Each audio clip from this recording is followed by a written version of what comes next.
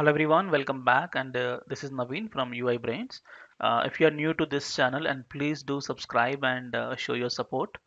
And so last example we have seen how to send a post request. So we have sent some form data, and same form data has been responded back from server, right?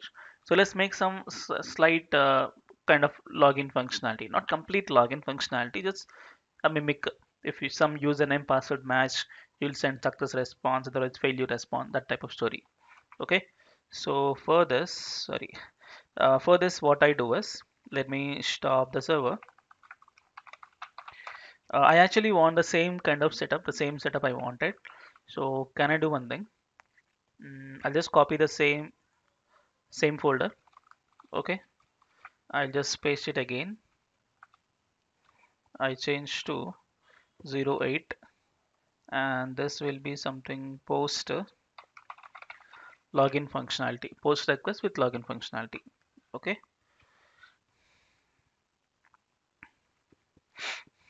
okay, done. So now here first thing is, let me start the server. Right click, open terminal, on my login, npm start. It will start the server. So server is starting. Yep, started. Fine. Now the very first thing is my content type. I'll change to sorry. My content type I'll change to text slash HTML, because I'm gonna send some HTML response back. Okay, and moreover, below this, same user. Okay, or you can just say login. You take request URL slash login. Okay, and here you receive the request body, everything. Yeah, here you're supposed to write a logic.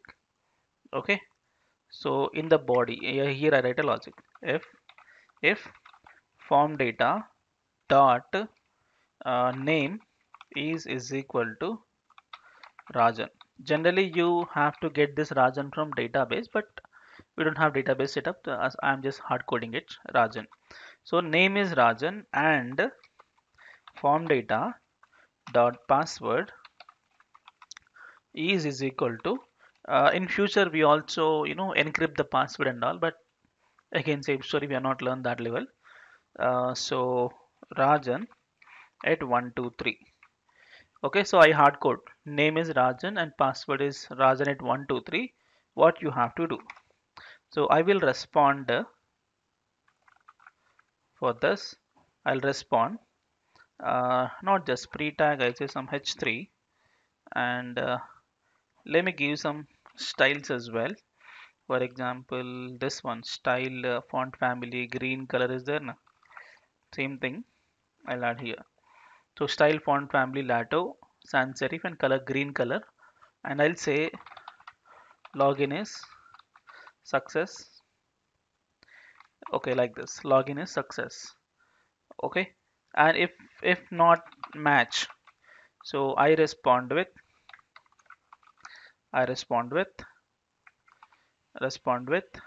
some red color message or dark red. I say invalid. And also please remember, this is not the actual in real-time standard login functionality. We see that functionalities in down the line for coming examples, but this is just a mimic. Okay, and don't use the same logic for real time. Never use it, because for real time story is different. That story we'll see when we start with express.js. There is a separate class we're going to discuss. There we'll see how to make the proper login functionality. Okay, it's a very near future. After node will start express only. So there we'll see how to make authorization, token generation, password encryption, everything we'll see. Okay, it is just a mimic. Okay, just to understand how node will receive a form data. Okay, so we write a logic.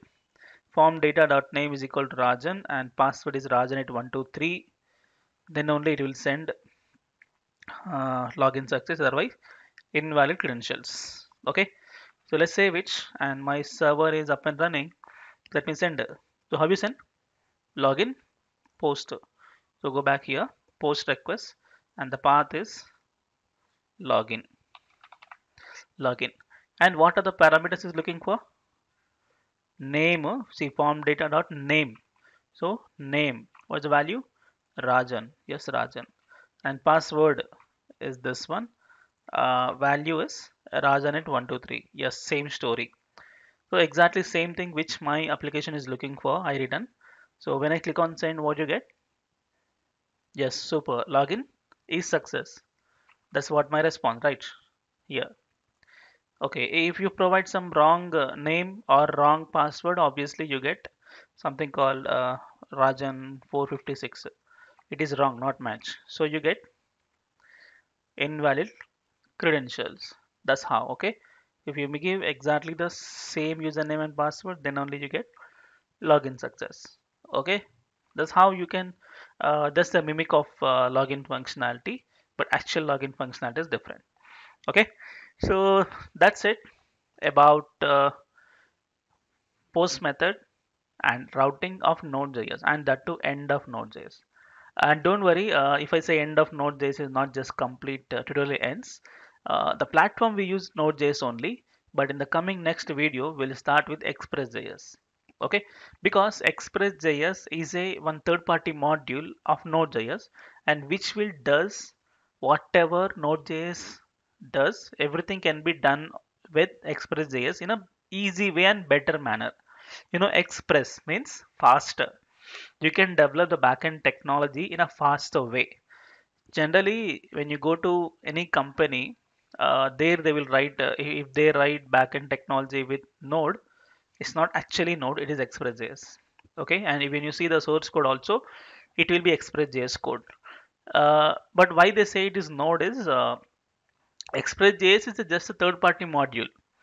Okay, but obviously it runs on a Node platform only. So server platform is Node only, but thing is we can write in Express. For example, if you want to even get the clarity, you have CSS, right? And you have bootstrap. So CSS is the core technology, bootstrap is a library of it. So people will make a website using plain CSS or bootstrap. It doesn't mean that you are using bootstrap is not mean that you are not using CSS. Using bootstrap is internally using CSS only, na? Same story.